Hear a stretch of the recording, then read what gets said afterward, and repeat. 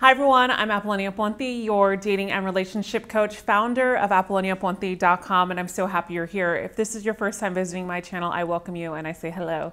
And in today's video, we are going to talk about how to let go of her. This was a requested video in so many ways, and I know it can help you because if you are finding yourself at this video right now, it's because you are going through a little bit of turmoil and there's some thoughts about a woman that you're just like, I know she's not good for me. I just have to let go of this relationship. And either I keep on going back or I just can't get her out of my head. So what I'm going to do for you is I have 3 stages of the process of letting go. But in these 3 stages, I'm actually going to give you tips that you can use after this video. So make sure you stay till the very end. The tips that I'm giving you are transformational tips and stages as well that can help you manage your thoughts, your mindset, and really check in towards if this is a good and healthy relationship for you. But ultimately, when this happens, I want you to be able to not reattract something like this where it takes over your life. Let's just say if this is you. If this is you and it takes over your thoughts and everything that you're doing and you're maybe have anxiety around this, I want you to really self-diagnose yourself after you watch this video. And for you that, and for those of you that are watching right now that are just simply just like, I need to get her out of my head, this is going to help you as well. So let's get into it. Stage 1. I call stage 1 the wake up call, right? Stage 1 is be real. It's kind of like you got to wake up, right? So what I mean by this is we got to really dissect the reasons of why you are attracted to this woman. So was she just giving you company? Was she a beautiful woman? Was the sex great? Or what superficial things are you attaching to right now? And I say superficial things because of this. So I would self-diagnose this person and ask yourself, what is it that is driving you crazy about this woman? It could be, I've never felt like this before with a woman that I've ever encountered, and we're gonna go into that. So some tips in regards to this is, tip 1 is stop denying the feelings that you probably have for this person. Because what happens is when you deny a feeling that you have for someone, typically what happens is you start to not understand the difference between infatuation and you really having something healthy, a healthy balance of thoughts for this person. Because when you deny it, you're really not showing up for yourself. And obviously that's what I want you to do. So don't deny it if you are there and saying, oh, I'm not going to cry about this, or I'm not going to show any emotion around this because I'm a man and I'm strong. No, I mean, whatever you do in your own home by yourself is fine, but some way you have to let the emotions out. Don't hold them in because it's just going to hold a lot of anger in there. And I want you to show up in the best way possible for the future woman that is in your plan.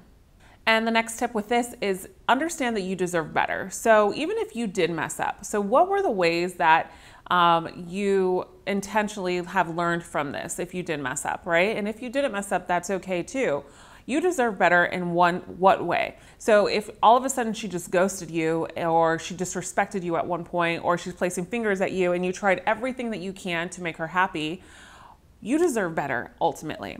Love is not about, oh, I'm going to give in hopes that this person is going to finally see who I am, see my true colors. It doesn't work like that. It's like I always say, it's like a tennis match. You go back and forth, you give and you get, you give. It's like you have to reciprocate. And I say this so much, especially in the dating phase. Like I'm getting ahead of myself here, but I want to just reiterate on this is like when you're dating, people like tend to go in 100% or 50%. I always say like in a relationship, it should be 50-50 when there's commitment. But when you're dating, it should be around 20 to 30% of giving, and the person should be doing the same thing as well. That's how you get into boundaries. I actually talked about that in one of my videos, is the #1 thing that gets a woman addicted to you. Watch that, I'll put it up here in the cards as well.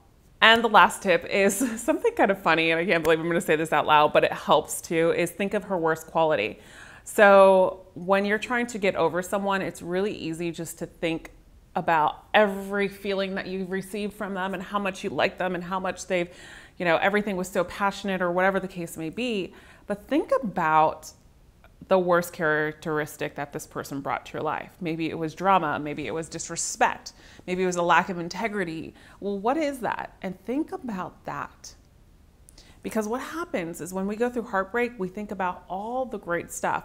We are our own worst critics, let me be honest here. Now, stage number 2 is out of sight, out of mind. So if you have to delete them off social media or just ghost them off social media or not even go on social media right now, that is your time to not do this. So don't do the social media thing and stalking their account, seeing who they're hanging out with, going to their friends' pages as well to see if she's on there, who she's hanging out with. Don't even spend your time doing that right now, because this is not going to help you get over that person. Whatever they do on their free time is whatever they do on your free time. Their free time. You're your own individual, and that's all that you have to be accountable for now in this moment. Now, also, if you tend to possibly go to the same places, like a gym or something, like try to engage in another gym in the meantime until you have been able to resurface with your emotions and say, I'm over this woman, I'm okay. And then you can start slowly encountering each other once again. If it's something like school and work, I totally understand, you can't dismiss it. But here's my advice on this. If it's school or work and you see this person often, is to not really pay any attention to them, like not even give them a peace of mind. Don't even look in their vicinity. Don't even look in their distance, because you have to focus on you. So use some of the tips that I told you in tip 1. If this is something, a woman that you see every once in a while at work or at school and things like that. But if you cross each other's paths every once in a while, try to do different things so you don't until your heart is healed. And last tip in this stage is, if there is a certain activity, I'm going to give you an example because it's the only way I can explain it, and it'll ring a bell, I'm sure. If there's a certain activity, let's just say every night you guys at 9 p.m. watched Grey's Anatomy, or what's another like hit show? You can tell I don't watch a lot of TV. Oh my God, Dancing with the Stars. Okay, so gosh, it's so bad, but I do not watch TV. Anyways, let's just say you guys watch a program every night at 9 p.m. and this is going to remind you of her when you watch the program.